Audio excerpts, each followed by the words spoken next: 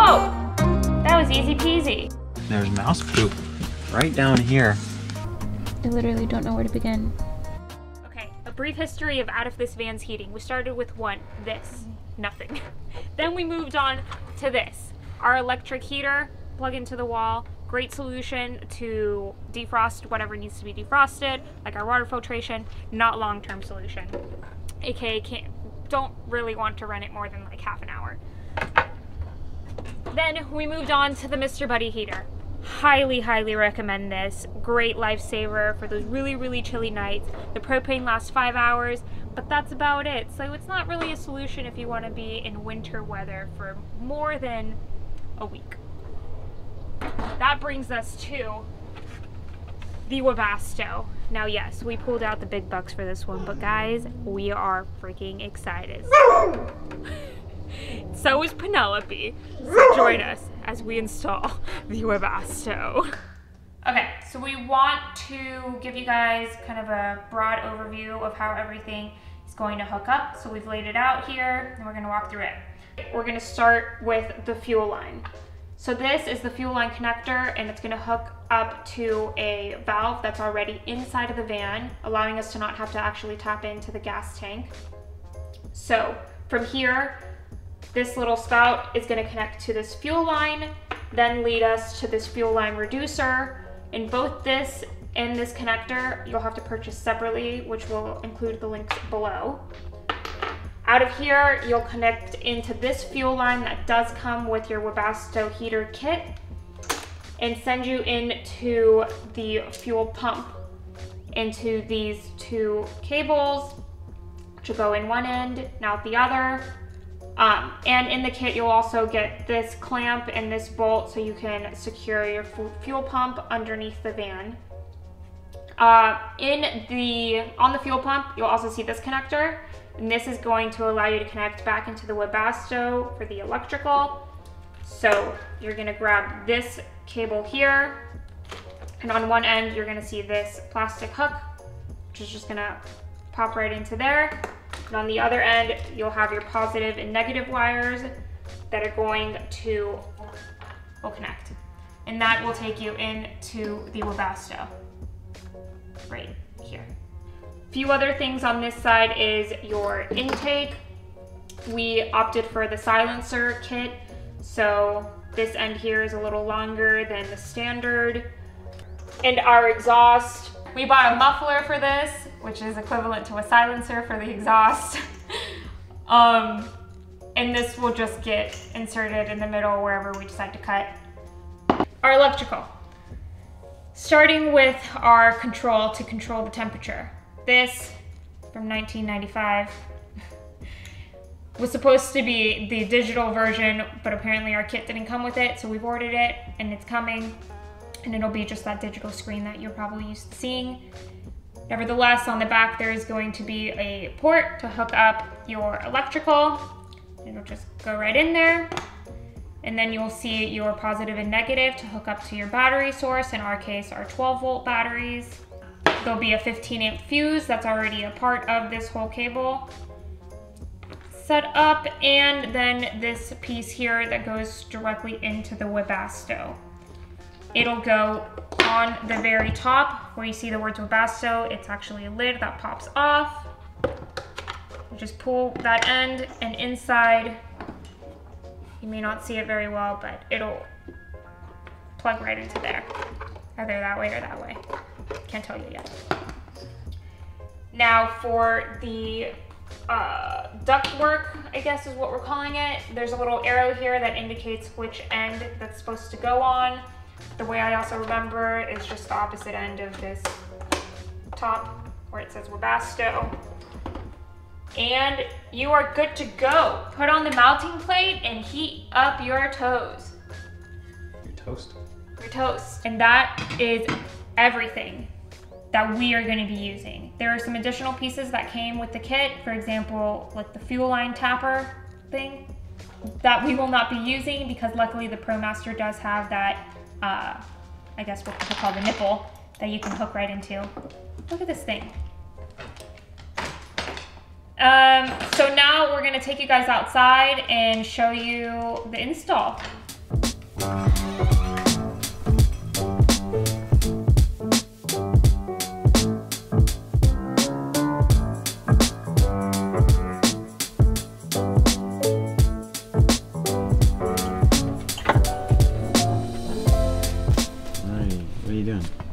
Measuring where we're gonna cut and hopefully not regret it.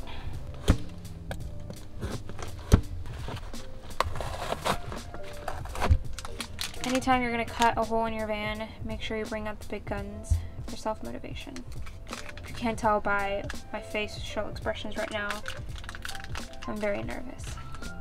We're going with the entire hole option versus little holes.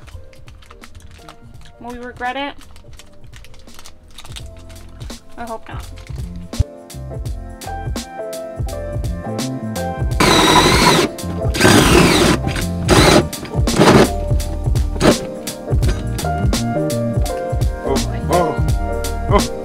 Oh my god. So we have the hole we just created, and now new problem, the heater runs into this plate, and I don't really know what that plate's for. So we're gonna take that plate off. I think it was just for that jack to kind of sit on. And yeah, we're moving along here. How you feeling, Melanie? A little better than earlier? This is, yes, I'm feeling great. So here is our hole, and we just spray painted it so that we can prevent any rust. So we used Rust-Oleum. And we went with black because that's what we had on hand. And our next step is going to be to hook up all the lines directly to the Webasto and feed them through the hole versus coming in from below, since we do have that heat shield in the way. So our Webasto install continues. We've made the hole. The hole is in a great spot. However, we discovered that there are wires that run horizontally right here across the seat. And then of course, directly across from that is this bar, which means we're restricted to fit the Webasto between here and here. Now, if we put the Webasto right there, then this bar, woo, that bar gets in the way of this lip.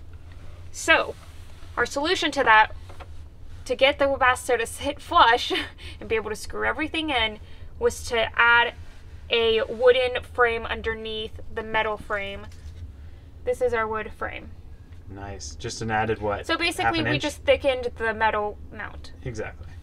Alrighty. See you tomorrow? Time for dessert. Here we are, day 2 of the heater install. Today, it is snowing in Georgia. You might not be able to tell very well, but we can see it. Okay. This is our fancy way of getting under the van. Throw down a towel, some life jackets. You're good to go. I'm gonna show you guys under here. Oh God. Put your face right in front of the heater. So we're using our Mr. Buddy heater here to warm us up as we install our heater. Where was I going again? Come along with me for a ride. Let's get on our life jacket.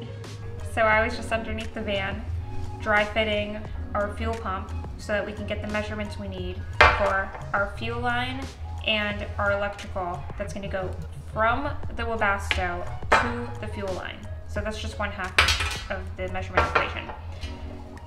I didn't want to stay under there and actually plug everything in while I was underneath the van because 1, it is freezing outside, and 2, all of these little tiny screws are going to be a little hard to do when you're in like a tight space.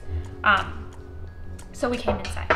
So what we did was I held it while I was underneath the van.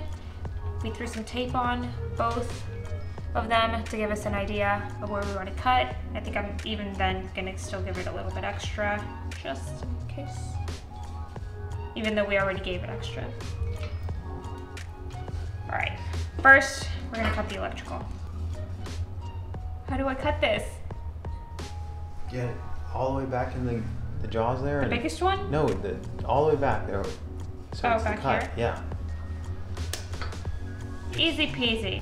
So this is what we're trying to replicate that's on the Webasto. into this. First, we have to cut the wires, and actually, we're gonna wanna put these little rubber ends and the metal end on first before we strip the wire, because then it'll be easier. Okay, for those of us newbies around here, this is what you do.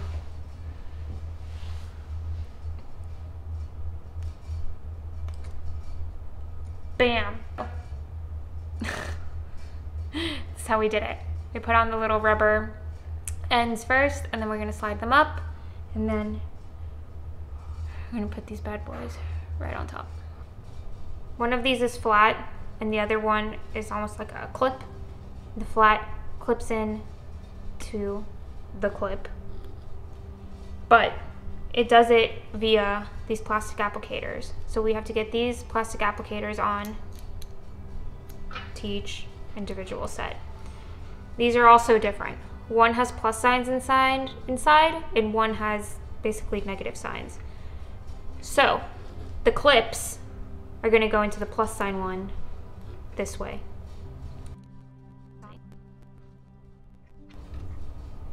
The negatives are going to go into the negative side. One tip on these: when you push these bad boys into the plastic, it seems like they're kind of loose. Keep pushing. You'll hear a little faint click, I guess, which means that they're secure in the plastic, so now you can't snap them off. We thought we were going to have to put some electrical tape around it just to make sure that the wire stayed secure, but that is not the case. 2 applicators go on like so.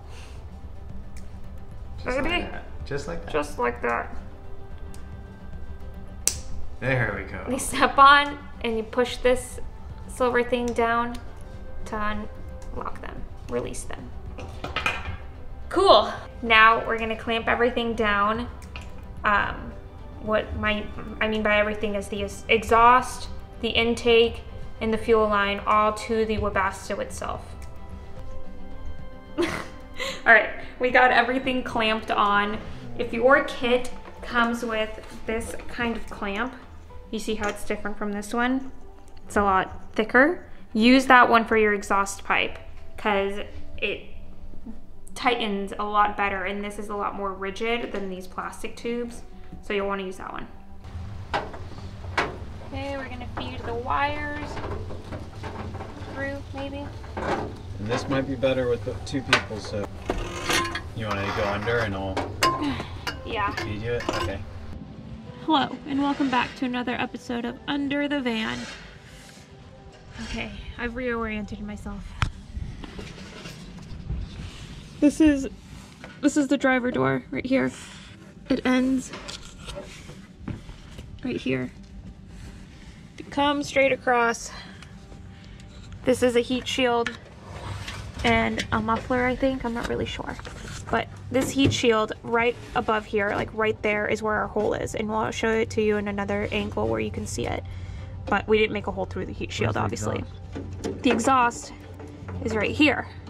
Now, we're gonna be adding that muffler / silencer to it, so it's gonna make it longer. However, I still believe we're gonna need a little bit more because we've got this much space.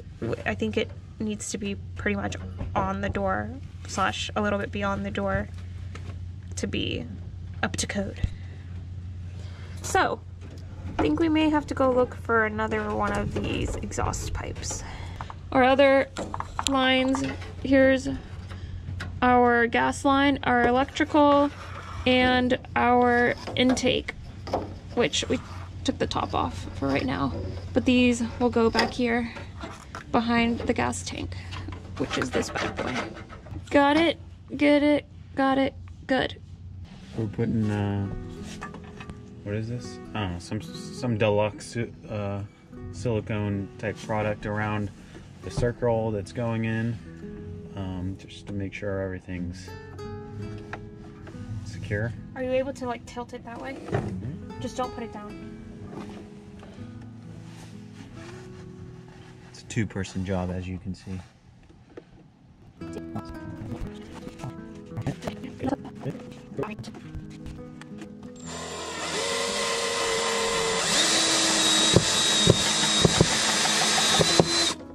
So while screwing the screws in, this side was a little tight. Luckily we had an extender. We as in my father. Thank you, Casa de Rendon. This is why we're doing this at a house with many, many tools at our disposal.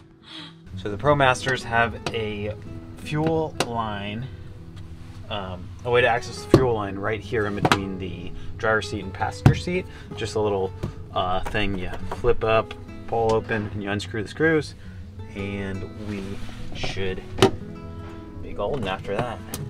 There's mouse poop right down here. And if you know us, we've had some mice in the van. I'm shadowing it, but it's right there. Like lots of it. Yeah, like it looks like they're building a nest. And we're told that there's a hole back here, which is what we're gonna use to drop the fuel line out. So we're gonna need to take a look at that hole a little closer and see just how big it is. The Promasters come with an auxiliary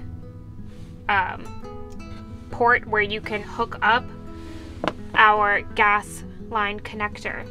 This you have to purchase separately, and we put the link below on Amazon. And before I pull that off of there and connect this, I'll show you that once we hook this up, we're going to connect our gas line that you have to purchase separately. In here, it's a pretty tight squeeze, but we'll hook that up and clamp it. And on the other end, we'll go this 90-degree gas line gas reducer. Right? So on one end, and the other end, we'll have this little gas line that does come with the kit right here. And then that will connect to the fuel line. To the fuel line, which I've already fished through here. The hole isn't, so the Promasters come with a hole like access point for the cables to the gas tank under here. You just need to kind of like wiggle it through and it'll pop out underneath. You can't see it, but trust me, it's there. Anyway, these two will hook up as so with a clamp. Sweet, let's do it. So if you guys don't know, we have a bit of a mice problem in our van, and we've never figured out where they're coming in through. Besides, we know that it's somewhere up here in the front. We always assumed it was the engine. However, when we took this top off, we realized this little rubber top was actually popped off and it was like wedged under here. And we're thinking maybe they like popped it off and were coming up through this hole, because this metal plate only covers this hole. It doesn't cover that hole. And because there's that gas line hole underneath, they could easily come up through there and then have gone in through this rubber piece that was popped off. Now whether they popped it off or it came like that, I don't know, but we're gonna do something to like really secure it down. Oh, there we go. And pull. Okay. Straight up. Okay. It's not as hard as I made it look. This piece is just gonna pop right onto there. Bam. But yeah, so I'm gonna take it off. Ugh. You can automatically smell the gasoline fumes coming up through here. Okay, so before we do that, we need to get our gas line hooked up onto here.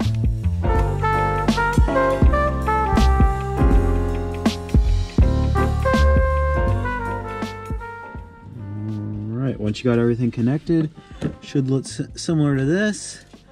And we're gonna go to Melanie under the van. Oh hey, nice to see you guys again. We're back under here, our new home. Okay, so we are gonna get our fuel pump hooked up and ready to go. So there's this arrow. You want the fuel running through the arrow from the gas tank. In our case, our gas tank, our line that's pumping the fuel from the gas tank is over here, and our Webasto is down there, so we're gonna have it running that way. So I flipped it over. But first, what we want to do is hook up this fuel line that's coming from the gas tank to this side before I actually bolt it in, because I really don't feel like sticking my hands in here. Oh, and it's over here. Sticking my hands in here to try and screw this thing in. I feel like the wind blows down through here and my fingers get colder than up above deck. All right, I'm gonna cut this now. I need 2 hands for this.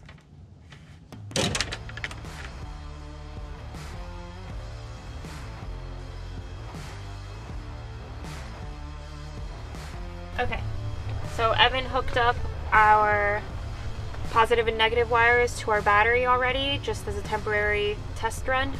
And I'm gonna plug in this end into the Webasto. I'm expecting there to be like a pop or something. Oh, it's going in. Now, we're gonna plug in our control, which again, we are getting the digital one in the mail. How many times can we say that, guys? I promise we're gonna get the cool stuff. All right. All right, crank it up. Shall I turn it? Oh. There are noises happening. Noises are occurring. All right.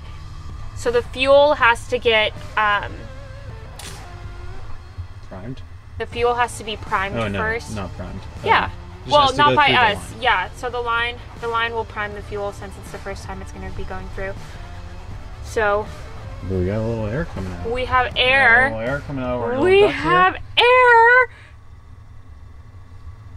I feel like this is every YouTube, every heater install video. They're like, we have air. Guys, it's exciting. Promise when you're installing your heater, you'll have the same reaction. All right. Oh, you can hear the fuel being pumped. You can hear the fuel being pumped.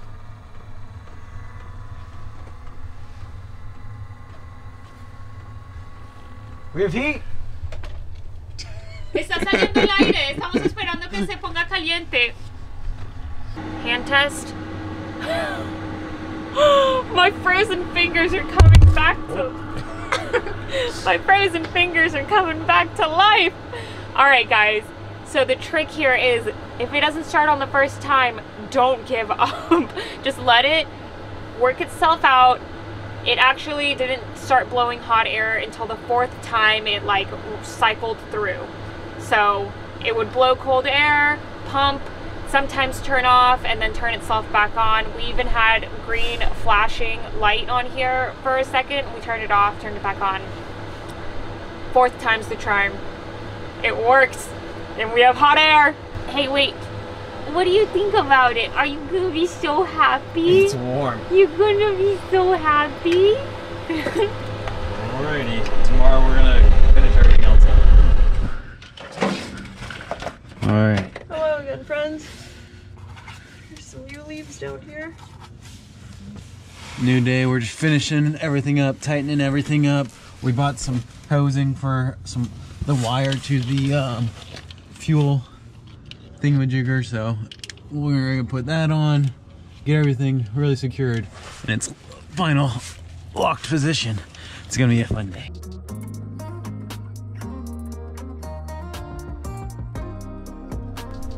Okay, we're gonna do one final walkthrough before we seal everything up, put in our final screws, and put in our brand new swivel seat. Final walkthrough. This is the Webasto. We installed everything onto the Webasto before putting it in through the hole that we made underneath the passenger seat. We went with the big hole, 5-inch hole that matches our mount, which actually had a ring around it, versus individual holes. To get fuel to the Webasto, Promasters have this awesome built-in gas notch that you can actually, it just has like a dummy cap on it. You take this cap off, install this connector piece that you buy separately, and do all your hookups. And so you'll do all your fuel line hookups, and in here your fuel line can actually be shimmied back through a gap in the metal that'll actually bring you out underneath the van. From there you'll hook up to your fuel pump, which will come back around then into your Webasto, and that's how you get fuel in underneath. Again, out of the Webasto, you gotta get electricity to it. So, there's a plug that comes out of this top cap, And the wires, we have ours running through here, basically following our battery lines, behind our shower wall, behind our drawers, all the way back to our fuse box in the back. And we're gonna have our remote somewhere at the top. Hello, dearest viewers. I'm here once again, the monster that lives under your van, to show you what we have done. This is where we pull out all of our lines. I'm gonna show you. Our exhaust comes out of here and actually pushes out that way and pops out right here. We still have some more extension to add to it in our muffler so that it actually reaches the edge of the van and the fumes can escape that way versus living underneath. But that's pretty much ready to go. Our intake is right here. So it comes right out of the hole. Can you see? Just imagine the hole's right there. Comes right out and it's actually hooked into one of these holes that is already part of the metal frame. And this little strap came with the kit. So we just popped it right in. It doesn't come out. Should be good. We were gonna get a heat shield for it. Okay, and then our fuel line and our electrical are here. So coming out of the hole, this is our fuel line and it runs all the way to our fuel pump. There's our fuel line, our electrical, our pump, which is anchored in to this bolt that is part of the fuel tank. So remember, first strap closest to the passenger seat, second strap behind the driver's seat is the one we went with because it has more hand room to work with. Then our fuel line that goes to our fuel connection, so our actual gas tank, is right here. If you follow it along, it then enters through here. Now let's get that swivel seat on and our actual seat, plug everything up, and hope we don't get any sort of airbag light. Lights, random lights don't come on. And we do have the sliding door open, so that makes sense. So, success! We did it! Monster under the bed, clocking out.